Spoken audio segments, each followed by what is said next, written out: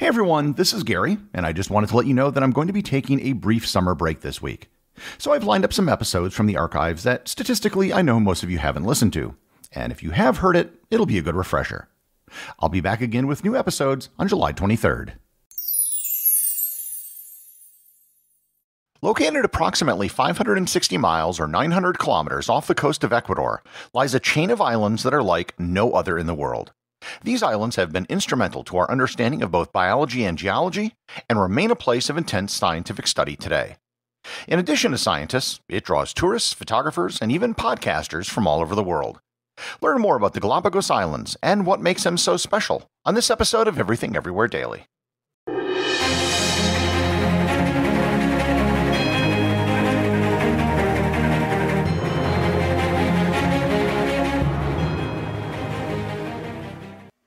This episode is sponsored by Noom. Noom is changing the game with weight management.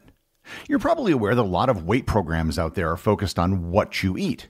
Well, Noom is using science to help you understand why you eat, and that makes a huge difference. Noom uses science and personalization so you can manage your weight for the long term. Noom takes a psychology-based approach that helps you build better habits and behaviors that are easier to maintain. And the best part is that you decide how Noom fits into your life, not the other way around. Noom's personalized courses are easy to follow and will help you grow your confidence with tools you can put into practice on the first day. They'll give you the knowledge and wisdom you need to make informed choices about what you eat. Based on a sample of 4,272 Noomers, 98% said Noom helps them change their habits and behaviors for good. Sign up for your trial today at Noom.com. That's Noom.com to sign up for your trial today. In a world filled with endless information, there remain some things that just can't be explained. If you're intrigued by the mysterious, you'll love this podcast, One Strange Thing. One Strange Thing searches the nation's news archives for stories that can't be entirely explained. The podcast unfolds regional tales of the mysterious, the paranormal, the unexplainable, and the delightfully weird. Was the mysterious blob that appeared in Texas a virulent fungi or an extraterrestrial? What happens when a police chief answers a mysterious call about a ghostly sighting of a metal man running down a rural road outside of town? One listener described the show as like Ripley's Believe It or Not in podcast form. The humor is wry, gentle, and delightful. I recommend you check out a recently fascinating episode of theirs on the Midwest's most famous version of Bigfoot, the Grassman. Come explore these delightfully weird stories on this spooky yet funny podcast. Find One Strange Thing on Apple Podcasts, Spotify, or wherever you listen to this show.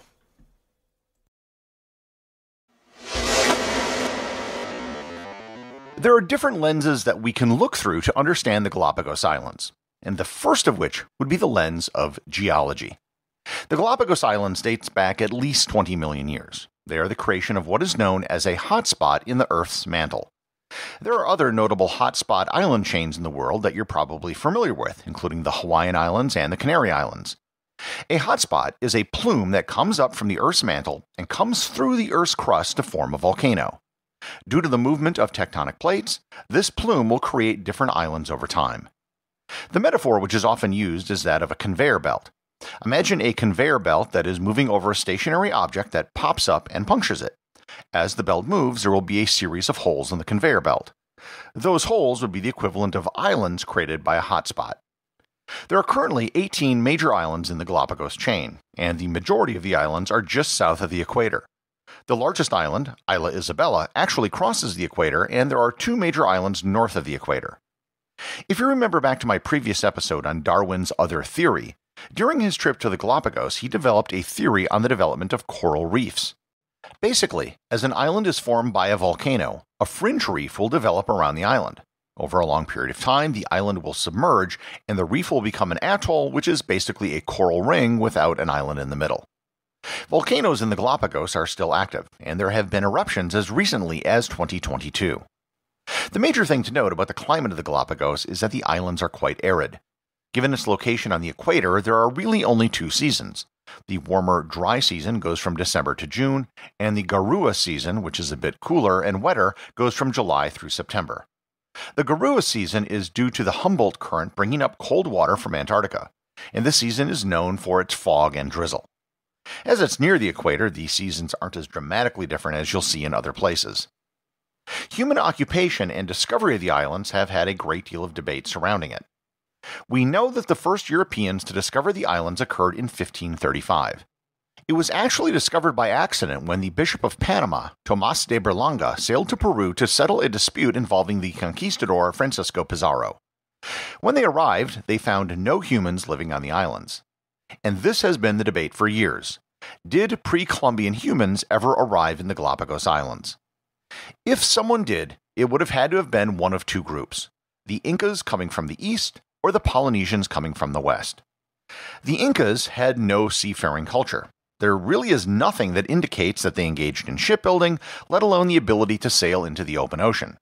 The controversy comes from a 1572 story by a Spanish historian that said that the second leader of the Inca Empire, Topa Inca Yupanqui, had visited the Galapagos. The problem was that there was no evidence to support this story, nor has there ever been any evidence found of a settlement on the island. Likewise, the Polynesians definitely did have a seafaring culture and were the greatest open ocean navigators of the ancient world. However, none of the islands in the eastern Pacific were ever settled by Polynesians, and there isn't any evidence that they ever arrived in the Galapagos either. In 1952, Norwegians Thor Heyerdahl and Arne Skjoldsvold conducted an archaeological dig on the island and found an Incan flute and pottery shards. However, they didn't find any human remains or any evidence of any construction. Heyerdahl used this evidence to support his theory that the Pacific was settled via South America, a theory that was later debunked by DNA evidence. A later study went back to the same dig site, re-excavated it, analyzed what was found by Heyerdahl, and used modern dating techniques. And they found that the items were contemporary with the early Spanish. If pre-Columbian humans did arrive in the Galapagos, they probably just washed up as survivors, and it wasn't a permanent settlement. As for the Europeans who showed up, they really had no interest in the islands initially either. The islands first appeared on maps in 1570 with the name Insula de los Galapagos, which just means the Islands of the Tortoises. For the next 200 years, pretty much nothing was done with the islands. There was no obvious resources on the islands, and there wasn't much fresh water to make a settlement. For most of this period, it was used by British pirates who were attacking Spanish ships.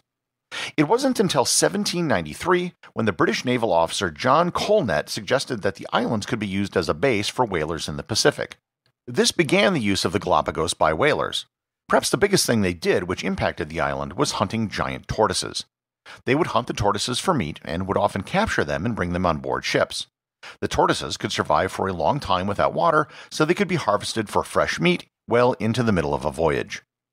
This dramatically reduced the number of some species of tortoise and might have actually caused some to go extinct. 1832 was a major year for the Galapagos. It was formally annexed by the now independent nation of Ecuador. As part of the annexation, Ecuador appointed a governor and sent over a small population to be the first settlers on the island. And they took a page from the Australian playbook and used convicts in their first batch of settlers. On September 15, 1835, the HMS Beagle arrived. The Beagle was on an around-the-world surveying mission and stayed in the Galapagos until October 20th.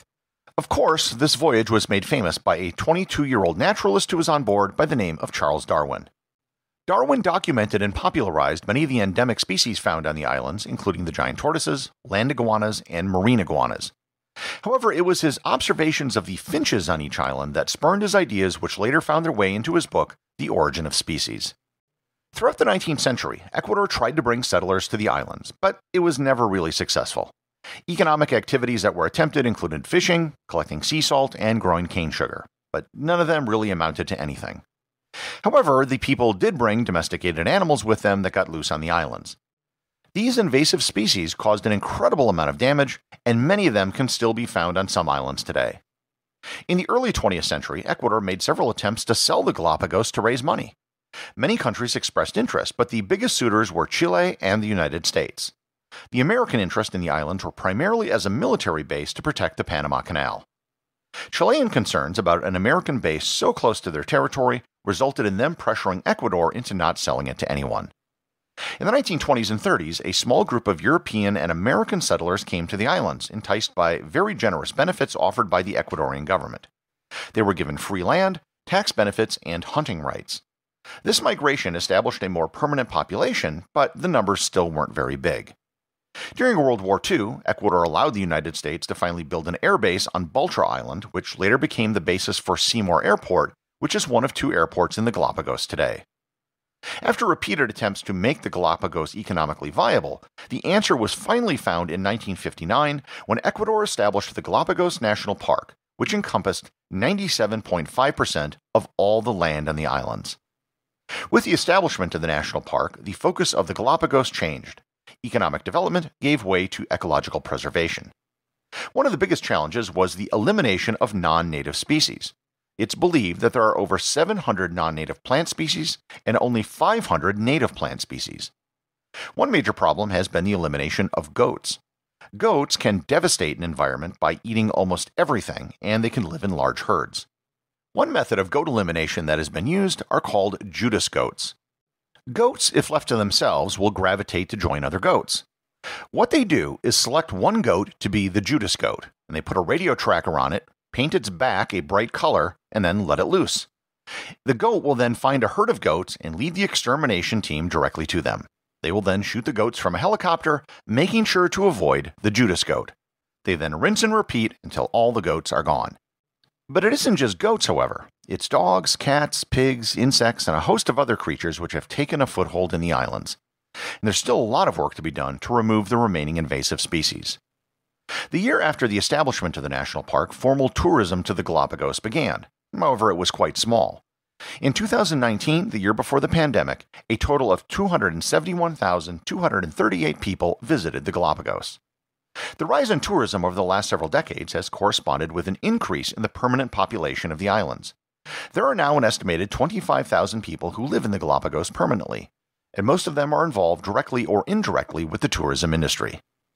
In 1978, the Galapagos Islands were declared the very first UNESCO World Heritage Site on Earth. I've had the pleasure of visiting the Galapagos not once but twice. There's really no other place like it in the world. It's not like going on safari in Africa. The animals aren't big, but they also aren't dangerous, and they're more approachable. Or rather, they aren't afraid of humans, so they might approach you. You can never be guaranteed to see wildlife, but between my 2 trips I've seen land iguanas, marine iguanas, sharks, Galapagos penguins, Galapagos hawks, sea lions, assorted Darwin finches, blue-footed boobies, red-footed boobies, great frigate birds, and more. If you visit, you can either stay on a ship, which is the more popular option, or you can take land-based day trips from one of the towns on the islands. Getting to the Galapagos isn't easy, but it's also not impossible. And if you ever get a chance to experience it yourself, I guarantee it will be something that you will never forget. The executive producer of Everything Everywhere Daily is Charles Daniel. The associate producers are Thor Thompson and Peter Bennett. I just want to thank everyone, including the show's producers, who support the show over on Patreon. If you'd like to support the show, just head over to patreon.com, which is currently the only place where you can get show merchandise.